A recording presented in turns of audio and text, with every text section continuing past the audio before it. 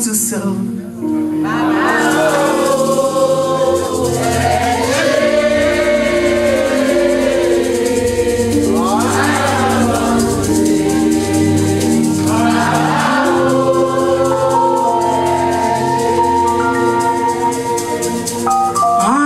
To say,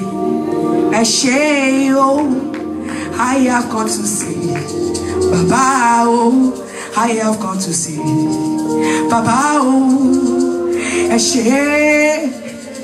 see somebody jumping up and started jumping, shouting for joy. Hallelujah. Baba, oh. God said I should tell somebody, say, it's a God of all flesh. Is there anything impossible for him? Said I should tell you, do not trust the word of doctor, trust me. God said I should tell you, trust me. Say, why are you shaking in your faith? Say, is there any power bigger than my own? He said I should tell you, trust me. And because I trust him, I am standing on this thing that happened in the Bible at the book of John 5. Yes. A man at the pool of Bethesda. Hallelujah. The man, do you know that he fell in the school of faith? Yes. He fell in the school of faith. When God got Jesus Christ got to him. Hallelujah. Hallelujah. He said, I have no man. She no man. Is he asking for no man when somebody that created all men is here? Hallelujah. But because it was his day, that day, nothing, even his faithless cannot deny him his testimony. So I don't care whether you trust God or do not trust God. All I know is that I am talking about the power of God. So by that power right now, in the name of Jesus Christ, I take over now. I take away that doctor report and I give you your report. The report says you are healing right now. Somebody did not believe that he's ill. You did not believe that you are healed. I say you are healed right now. I say you are healed right now. I say you are healed right now. Listen. Somebody said the sickness is not doctor sickness. I saw an altar and they put something like your clothes and it's burning. And as it's burning, that is why you are having the pain. Today, the name of my Father is consuming fire. You don't know? Consuming fire. I made the mind of that fire on that altar. I release you right now. And I command that healing. Hey! Oh, I want to go to the word of God. Why God is doing that? This evil mark. Please, you will get me anointing oil. This evil mark is erased now. It's erased right now. It's erased right now. You did not believe. I say it's erased. Right now in Jesus' name. Holy Spirit. Holy Spirit. Holy Spirit. And God said I should tell somebody. That person that used to give you food in the dream, anytime he comes back again, that person will eat the food of death.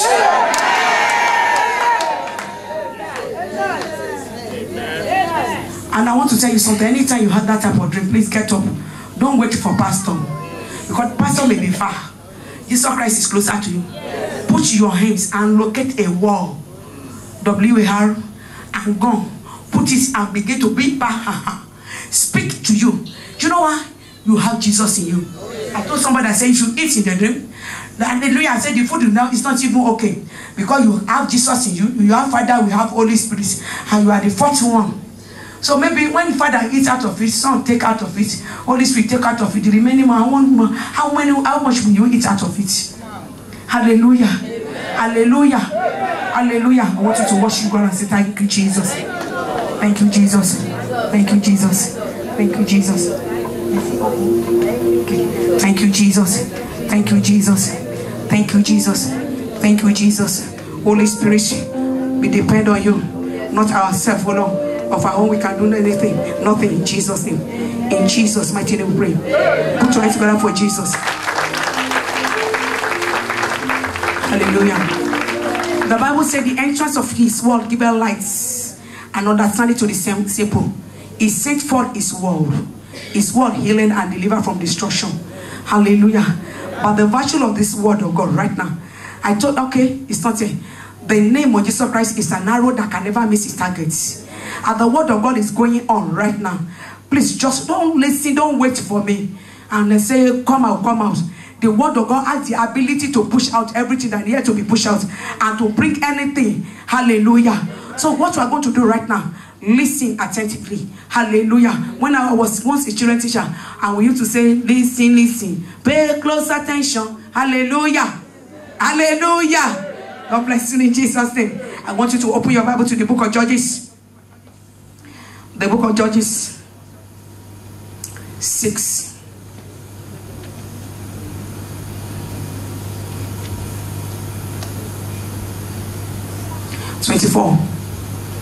I just want to start from that 24 because of our time.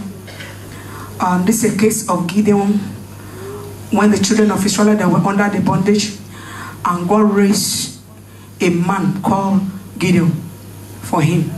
Or a man called Gideon for them. This topic, please, I want you to listen very well. Hallelujah. In fact, I taught it before. We spent almost 1 week. Hallelujah. But this place, we just had a minute. And I believe that God is going to do something in your life with this type of topic in Jesus' name. The altar must be destroyed in the name of Jesus Christ. Hallelujah. Praise God. 24. Then Gideon built an altar there unto the Lord, and he called it Jehovah Shalom. Unto this day it is yet of Obran of the Abizrites. And it came to pass that the same night that the Lord said unto him, take thy father young bullock, even the second bullock of 7 years old, throw down the altar of the bar that thy father had cut down the grove that is by it, and build an altar unto the Lord thy God upon the top of the rock, in order of place, and take the second bullock, offer a burnt sacrifice and the wood of the grove, which thou shalt cut down. Then Gideon took 10 men of his servants, and did as the Lord had said unto him, and so it was, because he feared his father's household and the men of the city, that he could not do it by day, that they did it by night. Everyone say it's right by night. Hallelujah. Because it's the night that controls the day. Praise the Lord. And when the men of the city arose early in the morning, behold, the altar of Baal was cut down, and the grove was cut down. That was it. And the second bullock was upon the altar that was built. And they said to one another, who have done this thing, done this? And when they inquired and asked, they said, Gideon the son of Joash has done this. That the men of the city said unto Joash, bring out that son, that he may die, because he had cast down the altar of Baal, and because he has cut down the grove that was it. And Joash said unto all that stood against him, will ye plead for Baal? Will you save him? He that will plead for him, let him be put to death. Well, is this yet money if it be a God? Let him plead for himself, because one had cast down his altar. May the Lord bless the reading of his word in Jesus' name. An altar is a place of sacrifice. When an altar is built, you are creating a covenant relationship with a God. Hallelujah. And an altar, when an altar is built, altar may be built for right or wrong. But let me tell you something. Everybody born on earth is born from an altar. And until you rise up against the altar, nothing happens in your life. Hallelujah. Every family is born into an altar.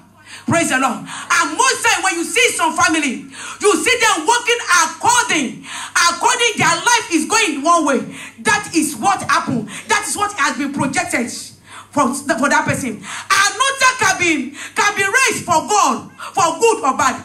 But every altar works according to purpose of the builder. And let me tell you something. Every altar working against your life right now, in the name of Jesus Christ, we destroy it right now, in the mighty name of Jesus Christ. Hear me, my brother.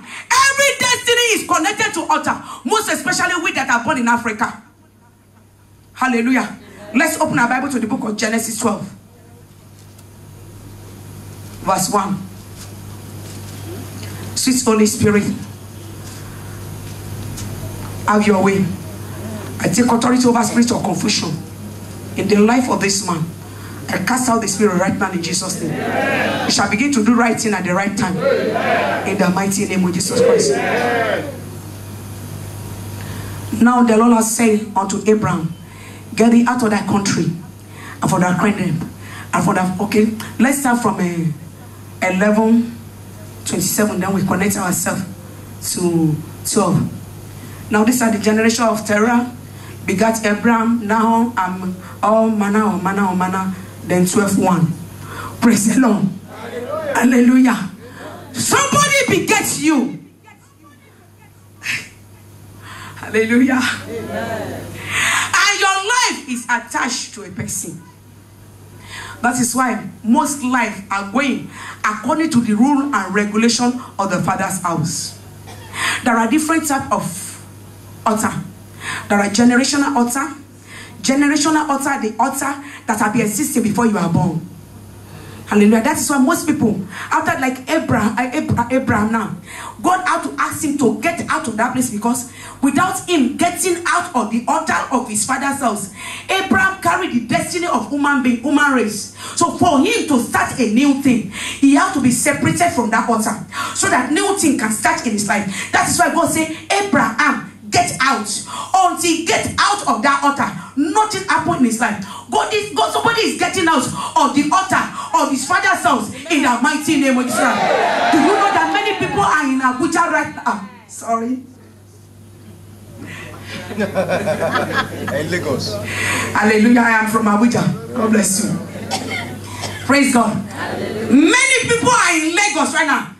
Their destiny is on the altar in Bomosho, in their village. They are here empty. They struggle and labor. Let me tell you something. That your uncle that has PhD and went to school because he want to become somebody, but upon the PhD and everything, the man is still smelling and sinking. Do you know why? An altar is responsible for that. It's not that man did not know how to succeed, but something held him captive.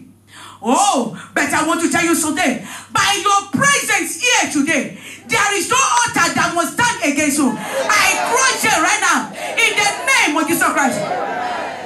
Generational altar is the altar that have been existing before you are born. Generational altar is the altar that is older than your age.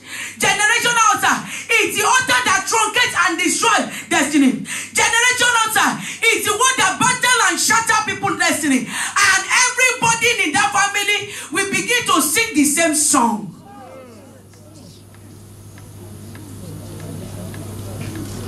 God told me something. No matter the destiny, what you carry, it shall born into that family. Before that person can succeed, he needs the grace and power of God. That is why let me tell you one revelation from God. When a child is born into a wrong family, and the child will be crying, wow, I am in the wrong place. I am in the wrong place. I am in the wrong place. And people will be say, hey, his baby boy, oh, his baby girl. That boy, that child is crying because they can see what we cannot see. Hallelujah. When a child is born with his destiny. Ma, please just give me a paper. Thank you, sir. Anything. And you will come. Oshe. Sam, come here. When a child is born, every child is born with hand closed like this. Yeah. True of us. Yeah. You know what? There is a letter in the hands of that child to reach to the whole world. When a man is dead, you can't see a man that will hold the hand, he will do like this. It has finished. When a child is coming, a letter is put in the hands and say, come, take this letter. Read it to somebody. It may not be my own letter, maybe somebody's letter. As far as God is concerned, somebody is you. There is no non-entity. There is no useless child. Somebody, your destiny is important to somebody. Hallelujah. You are a perfume, the emperor of somebody's destiny. In fact, before that person can succeed, until he sees you, nothing happens. So the letter is putting in the hand and say, when you get to the world, go and read this so. Let me tell you something. That's why all the people that you are coming across when you are alive, they are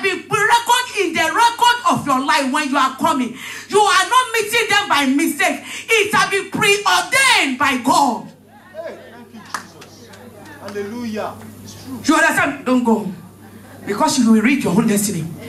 In the mighty name of Jesus Christ. I don't care what is happening there because you are standing before me now. I am going with you to your father's house. And I command them to release you. And I raise you as a voice right now. Every padlock that's padlocked the voice of people there. I have the key of David. I open the key, them Nana. I command you to be released, Anna. Do this, man. Go and fulfill your destiny. Do you know why? I am standing by the auction of a woman. A woman gave back to you. I put my hands in my womb. By the labor and the pain of a woman. And the labor of Jesus Christ upon me. Upon you, Anna. I say you will fulfill destiny. Every error is cancelled in Jesus' name. And because you say, man, that's the same thing will happen to you. In the mighty name of Jesus Christ. Man, let me tell you something. Stand up. Don't dare the ministry of a woman. Because there are weapons in our hand. Yes. Hallelujah. Amen. There are weapons in our hand. God told me something. I'm going to gist you. A woman told me, please, a woman, please don't do it to your mother-in-law. And the mother-in-law told the woman, told the wife, told the mother-in-law that the woman, she's a witch, some manner of thing, and disconnected the only child from the mother. And they called me. And as I was praying, God told me, you know what I'm going to do? Invoke the labor of Jesus Christ. I said, how? God told me, Jesus Christ labored on the cross of Calvary for us. And I said, okay. He said, now ask the mother to tell me the day of the birth of that child. And he told me, I said, and I invoke that day, the angel that are present on the day of the birth of that child. Wow. And I called that child. I said, Mama, please tell me what happened that time. And he told me, when it happened, I went to hospital. I said, and you did this, and I said, if you see the way, I said, and I now said, by that, I called the angel of God that were present on that day. Call me here right now. And I now called the pain of Jesus Christ. John is right now. And I said, what is the name of that child?